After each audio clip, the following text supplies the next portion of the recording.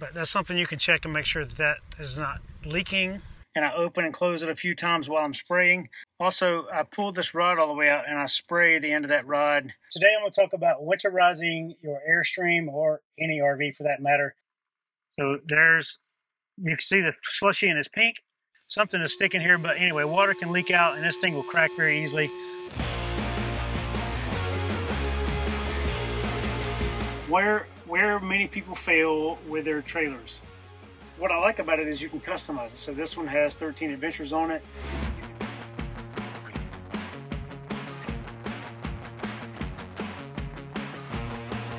This morning I want to talk real quick about two things. So leaking window. If you ever notice as you have water coming into your windows, running down when it rains, any of your windows really, look where it's coming from, and you may want to go outside, and there's three, like these two dots here. There's two where all of your rails are to open it up. There's two where they lock on each of these where it locks at the bottom, and then you have, depending on the window, 3, 4 across at the top. So that I want you to start there and looking and see. Now these little plastic, all it is a cap, and you can take something sharp here and you can pop that open, and there's a screw, like there's a Phillips screw right there. So what I wanted to offer you was just check, make sure that they're tight, and they will spin in this position there. So you're going to have to open the window up and hold on the back side of it.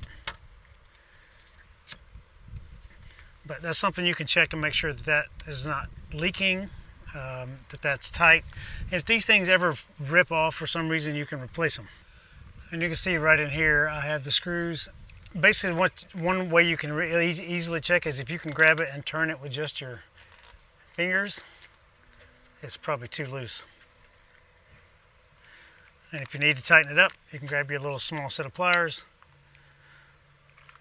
screw on one side, pliers on the other side, and make it happen. Hope this helps for any of you who may think you have a leak in your rig, but it might just be the window. Let's talk about dump station real quick. I drained my tanks this morning, and when they were completely drained and the hose was dry and everything had dripped out of here for quite a long time, probably an hour or so, I let the valves both be open. Quickly, I'm going to go over how I dump my tanks. So I don't put toilet paper down my tanks. I've said that 100 times, but draining this black tank is much easier than when we used toilet paper. But that's just what we do. We just put it in a trash can beside, and it's no issues. We take it out every couple days. Also around here I have heat tape, so if we are in the winter time I can keep these pipes warm by plugging it into this outlet right here, and it just keeps those pipes warm and keeps them from freezing when we are in super cold weather conditions. It allows me to open and close the valve. Once I have drained the black tank completely and I see nothing else coming out of the other end of the hose, then I turn on my flush and I let it flush until I see clear water coming out. So that's step 2. Step 1, pull black tank, let drain till nothing comes out. Step 2, run fresh water into the black tank, flush until I see clear water coming out the end of that. Then I close the valve and I go inside and I stand there and look at the sea level gauge or whatever type of gauge you have, and get the tank up to about 80%. Once at 80%, I cut the water off and I let it sit for just about 5 minutes, and then I come open the valve again and let it all rush out and let it sit again for a little while, and then I put 5-ish percent, 10% in there, something like that, and then I put my tank treatments inside. Once I am done flushing the black tank, I open the gray tank and let it clean out the hose with all the soapy water that we've used washing dishes and such. So now, this morning I noticed my handles were a little bit hard to push. So, and I realize all of you don't have this option. So for example, our previous rig, the 30-foot International we had, all this was enclosed in a housing, and I couldn't really see past this because this thing was much longer, and all this other stuff was set back some in the way it was built on that rig. And that's the same on many rigs. But with this one, I have easy access to it, so it's very easy to do. But all I do is I take silicone spray and I can spray right at this knife valve here, and I open and close it a few times while I'm spraying. Also, I pull this rod all the way out and I spray the end of that rod, and then I run it in and out a few times and spray it in the hole, all the way around the hole. And I do the same thing for here. So spray the rod and spray the knife valve. And I do it with silicone spray because I don't want to use any petroleum-based lubricant, which might deteriorate your seal in there. So that's how I do mine, and I keep these things lubricated. Again, I know all of you don't have that option, but if you can find some silicone spray with a super extra long straw, maybe you can reach it. But at least you can spray your handles here. But you got to let this thing get dry first before you pull these handles, because there's still always a little bit of residual water that will flow out into this area. So hope this helps. Today I'm going to talk about winterizing your Airstream, or any RV for that matter. It's the same process typically on all of them, just the location of the components change. So as you probably are well aware, this is our second Airstream, but our fifth RV. And for me, almost 12 years of full-time living in an RV. So I've seen the gamut of things. I've seen the problems, and I've had a number of solutions. Now, I have previously made videos on living in the wintertime in an RV, and I'll put a link to that up here in the top of the screen. And in that video, I talk about this Dyson heater fan. I talk about closing the curtain, how to use propane and save propane and things like that, using maybe a third tank. I've made a couple videos on that actually, so I may have multiple links here following each other on all those videos. I got to go back and find them. But today I'm going to do specifically winterizing with antifreeze. Now, about a year ago, maybe a little more than a year ago, we were down in southern Utah, and I made a video about winterizing with air, using an air compressor. The air compressor is a pretty simple process. Now, using antifreeze takes minutes. Using air compressor takes more minutes. Really, the only time I use air now is when we are traveling and I don't have access to antifreeze, or buying some is cumbersome, or I'm unexpectedly in freezing conditions. And I'll give you an example. Blair and I were driving through Idaho one time on our way up to Washington State, and the temperature started dropping. And we were on whatever, I-15, I'm not sure what road we were on, but I noticed the temperature was dropping, and the temperature was not going to go up any higher, and it was going to go below freezing. We pulled over into a truck stop, and I pulled out my air compressor because we were in the middle of nowhere, and there was no way to purchase any more antifreeze, and I did not expect it to get that cold on that trip. Therefore, I had to resort to a different method.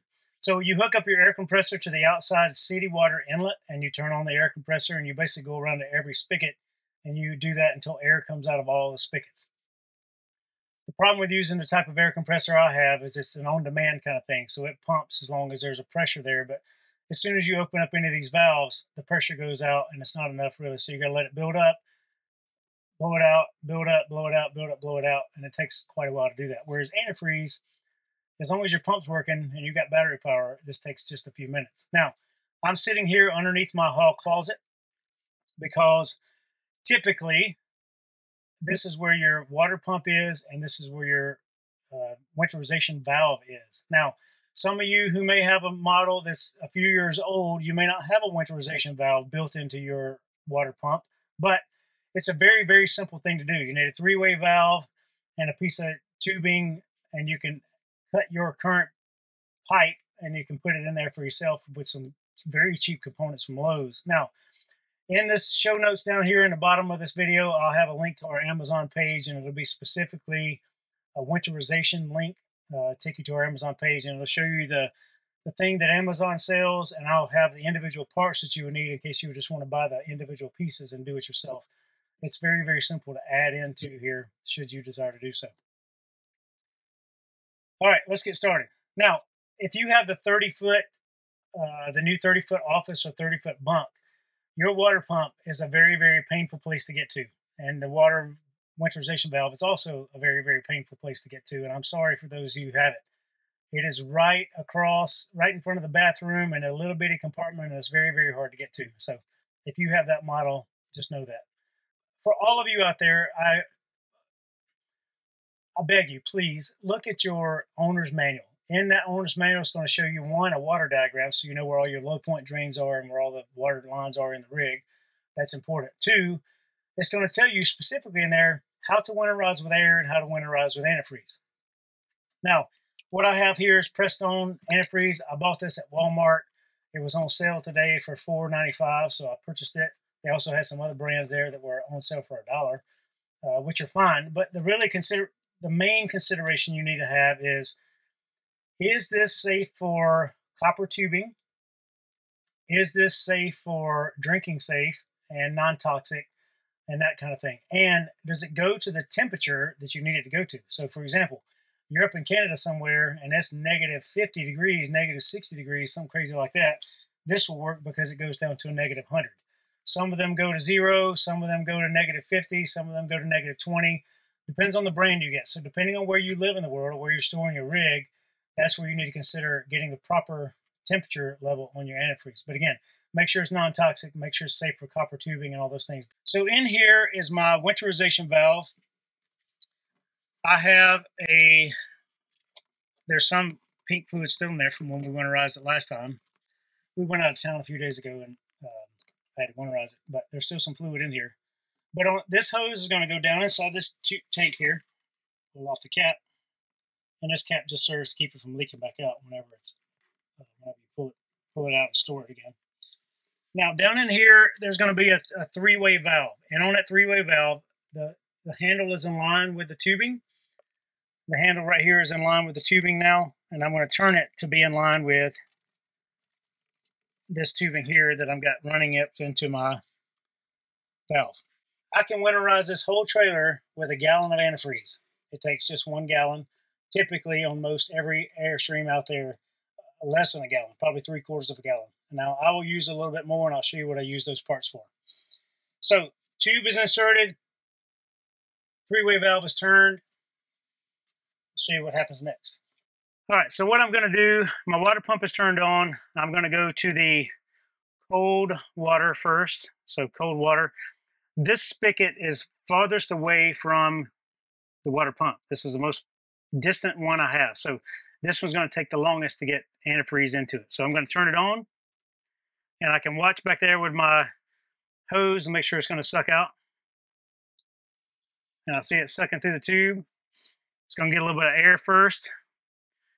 So this will eventually turn pink.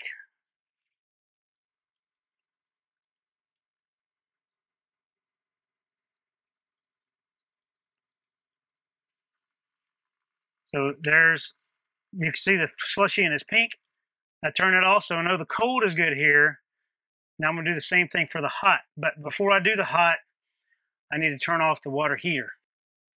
I turn off the water heater by pushing the red button inside and the screen goes blank. And I got to go outside and turn it off out there as well. So now I go to the hot. I turn the hot on. It's going to go back to clear first.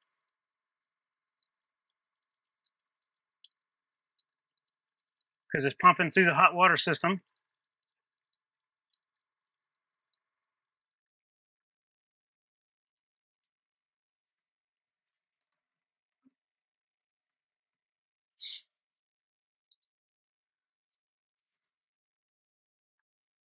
And it's pink again. Now, one thing you got to be mindful of is what happened to me. My hose pulled out of the jug some. So I now have pink coming out of this, hot and cold. So this is the most distant one. Now let's go do the bathroom. So right here, the sink, I'm going to go to cold first. And this should be fairly quick. Cold, it's already pink. Hot, it's pink. Flush, I see pink in the toilet. Now, because I have the bidet on here, I need to also do it. And I have pink coming out of that. And you can see right there, I'm down to almost 3/4 of a tank. Next is our shower. So I'll get the shower handle. Start with the cold.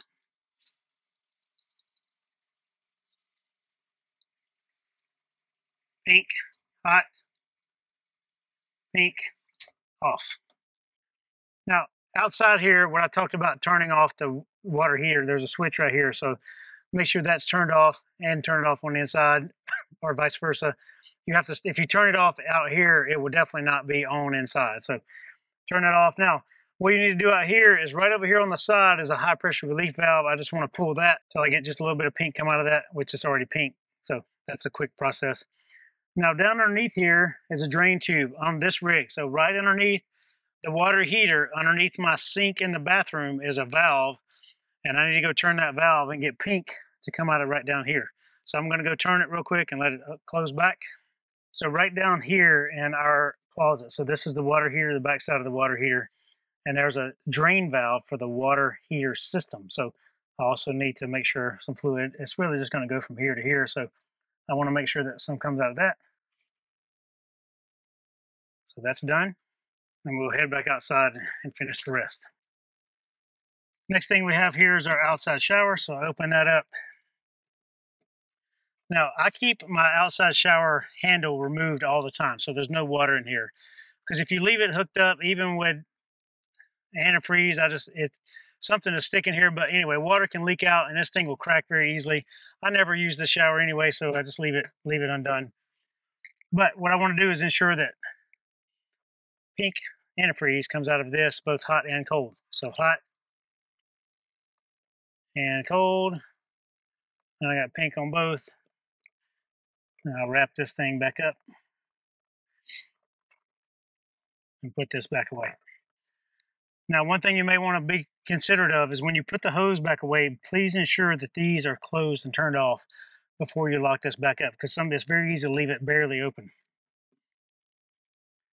And we'll close and lock that back. And if you wonder about these different locks, I do have a different lock. These are from Air Gear. They're really, really cool. I have a link to Air Gear down below. You can get that same kind of key lock for these compartments and for your battery box. So down underneath, somewhere on this side of your rig, typically, it could be on the other side, but these are the low point drains. It's two brass nozzles with a red handle typically. One's for the hot system and one's for the cold system. And you need to turn both those handles until pink comes out of those, which again, there's already fluid in the system, so this should be the last thing and very easy to do and very quick.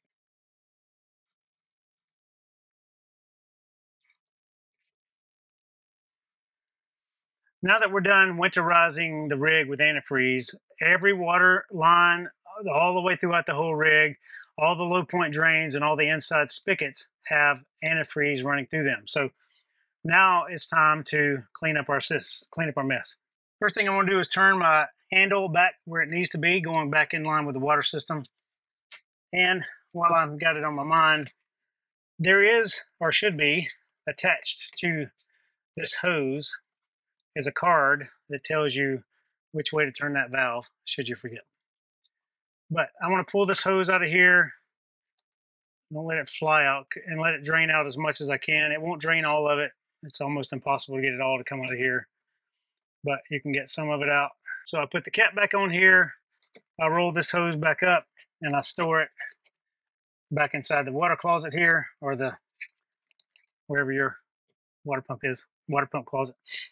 Now, what do I need to do with the remainder of the antifreeze?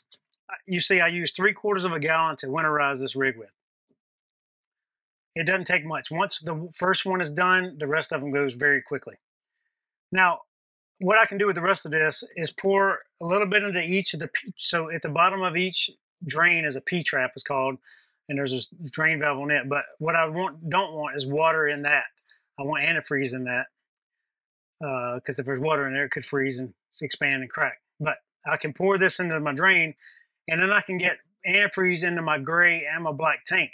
Now, what you might want to do with that is go outside, make sure that you have cleaned and drained your tanks and let them sit open for a while so that all the things drain out of them and they're free and clean of all the things.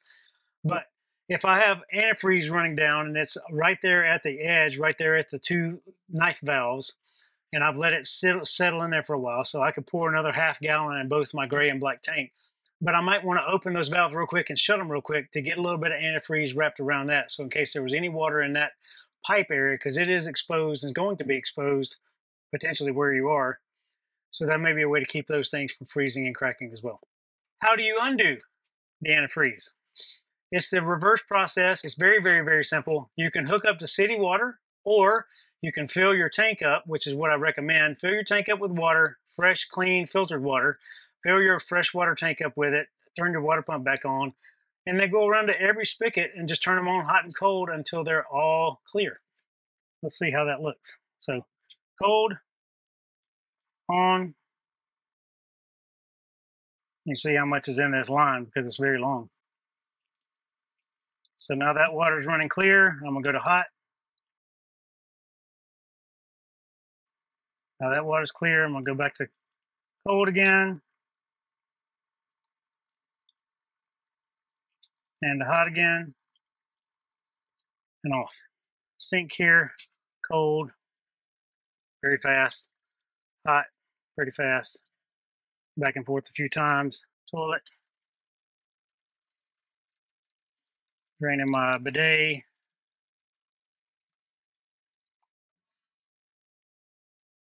All the remainder of the toilet. Back outside here, I'm just going to do this till it's clear. It should be really, really quick. That's quick. And then turn it back on. So the switch is back on now. I'll turn my water heater back on. Now this light is on already. The light doesn't go out, but when the screen is lit up, that's how you know it's on. So water heater's back on. All right, I have just winterized and unwinterized the trailer. The whole process of doing both took me about 17 minutes, and that's moving the camera around and setting everything up for the video.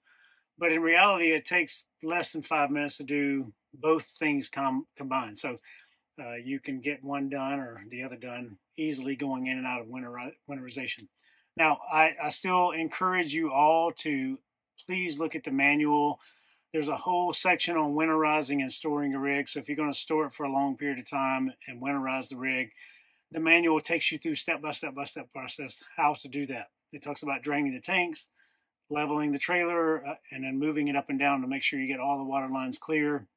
It talks about blowing them out with air and using antifreeze, or either it talks about disconnecting the batteries depending on what type of batteries you have, and other precautions you might want to take storing your rig, anytime storing it, but particularly storing it for the wintertime. And then it again follows up at the end of that about restoring service after the winter and tells you what steps to go through for that too. So pretty easy process. Recommend you do that. Where many people fail with their trailers, not winterizing in cold climates, like it accidentally gets cold. So you're outside city water inlet. There's the flapper valve in there will get water in it and get messed up and freeze pretty easily and expand and crack and break that thing pretty easy. But it's a very simple part to change out. There's 4 screws and it's a PEX fitting on the back side. And I've seen some comments about the line that's supposed to connect to that should be a braided hose. No Airstream that I'm aware of coming out of the factory has the braided hose. It's hooked directly to a 90-degree PEX fitting right there. So if that's something you've seen or read, then it's not coming from the factory that way. The other thing is freezing the water pump itself.